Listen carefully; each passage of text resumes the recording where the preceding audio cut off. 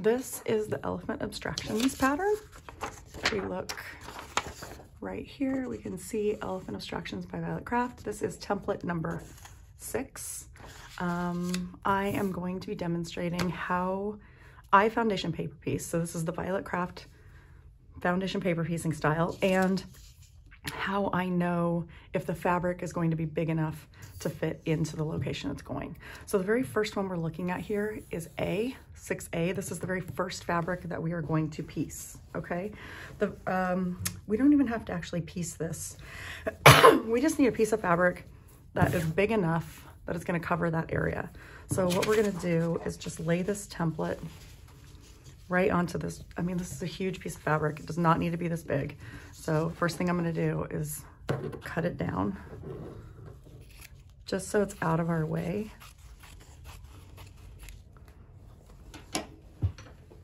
I am using random scraps from my Buffalo Flats collection, which will make an interesting elephant trunk.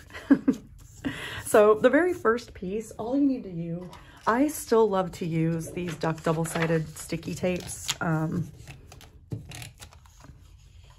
hold it in place. They are very hard to find now. I'm trying to work on a replacement. Don't have it yet, but you can also just stick a pin in here. Let me see if I can get that to go through there. There we go.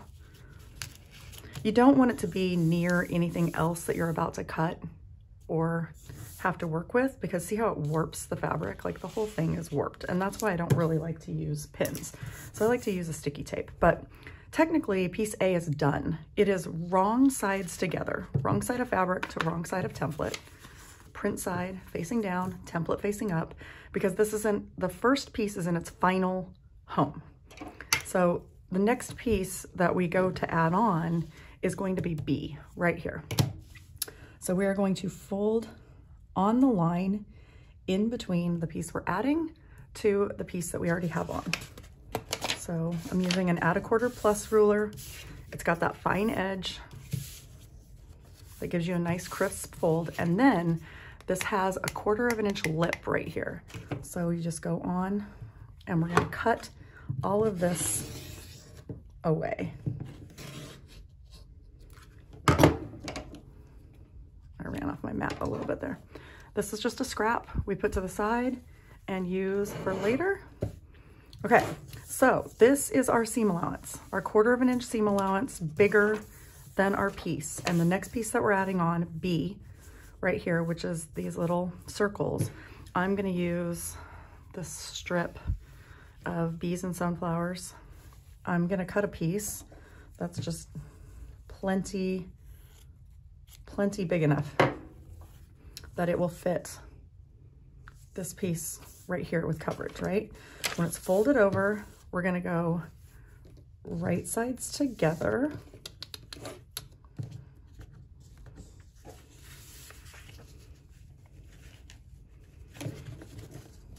And we're just making sure that we have a much large enough piece.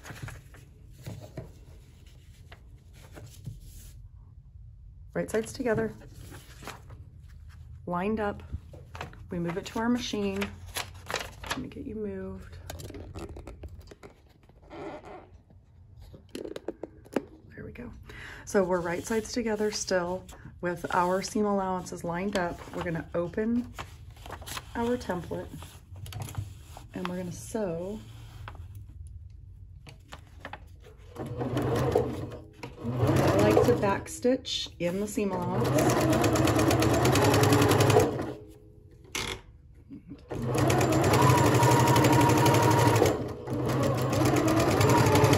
And we're making sure that we go at least a 1/4 of an inch all the way through. Okay, we've gone right on our line. And what we're looking at is that that piece goes all the way out here so that you're getting this edge and is much longer than right there, okay? Then we open it up, back to our mats, open and roll.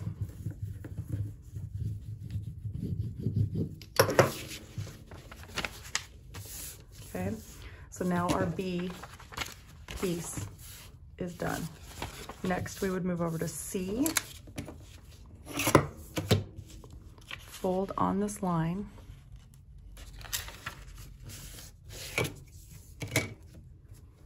Trim off our seam allowance.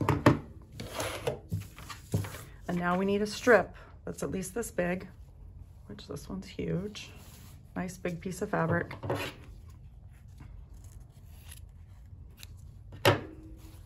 Okay, we're gonna go right sides together, matching our seam allowance. And again, what we're looking at is that this piece right here has enough fabric underneath it. So that's our point. We want to make sure we've got it all the way out there. And this piece ends right here. So we need at least 1/4 of an inch more, and we have like inches more. So we're completely covered. Move to our mats, or sorry, to our machine. And see how I leave everything together? This is why I'm not pinning, because I'm holding it all. I've got my hands firmly holding everything in place. I roll that template underneath. My stitch length on this machine is set at about 1.4.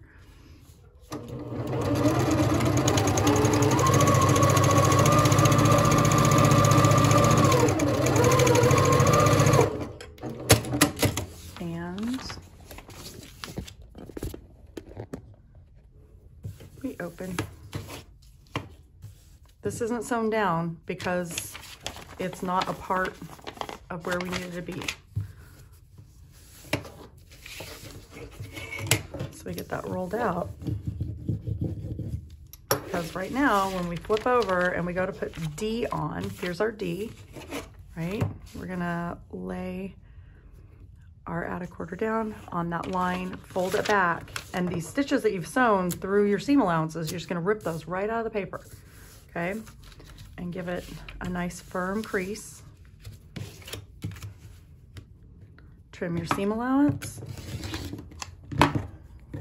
Move these scraps out of the way. And now we'll add our D piece, excuse me, which is another one of these pieces. I'm just gonna cut it about yay big.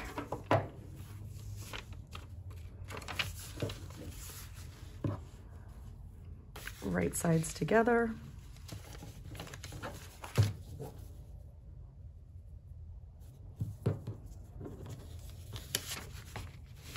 Making sure that where we're at here, that our fabric extends at least to there on either side. It does. It does. So again, smooth it out. Underneath, move it to our machine.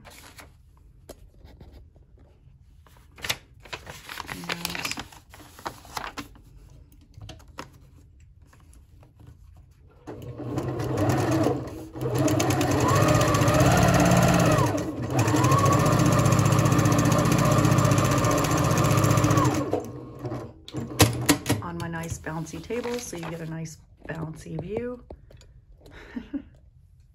And now we'll open it